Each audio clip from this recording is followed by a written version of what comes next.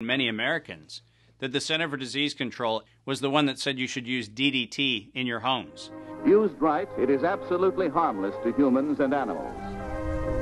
Remember the name, DDT. It spells certain death. A scientific panel today reported that pesticides may indeed represent a grave threat to mankind. Remember the swine flu scare of 1976? That was the year the U.S. government told us all that swine flu could turn out to be a killer, and Washington decided that every man, woman, and child in the nation should get a shot to prevent a nationwide outbreak, a pandemic.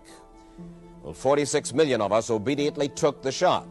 Did anyone ever come to you and say, there's the possibility of neurological damage if you get into a mass immunization program? No. No one ever did? No.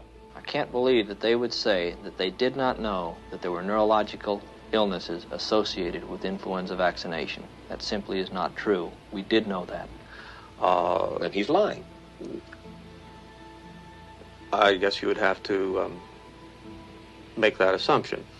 Then why does this report from your own agency list neurological complications as a possibility? You didn't feel it was necessary to tell the American people that information. Dr. Sensor's CDC also helped create the advertising to get the public to take the shot. The vaccines are safe, so roll up your sleeve. And now Americans are claiming damages from Uncle Sam amounting to $3.5 billion. By far the greatest number of the claims, 2/3 of them, are for neurological damage or even death. There are serious concerns tonight about how well the CDC controls dangerous germs at its own labs after yet another safety lapse. For the third time in a month, the CDC acknowledged deadly pathogens were handled incorrectly in government labs.